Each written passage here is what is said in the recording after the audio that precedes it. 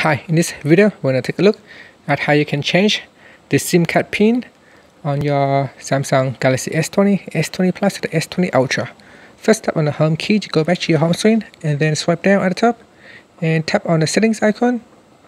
Next, tap on biometrics and security, and then go down and tap on other security settings, and then tap on setup SIM card lock, and here tap on change SIM card pin, and we need to put in the default or the previous SIM card pin.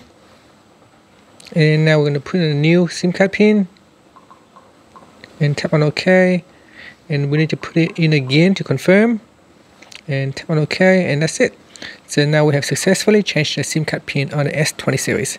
Thank you for watching this video. Please subscribe to my channel for more videos.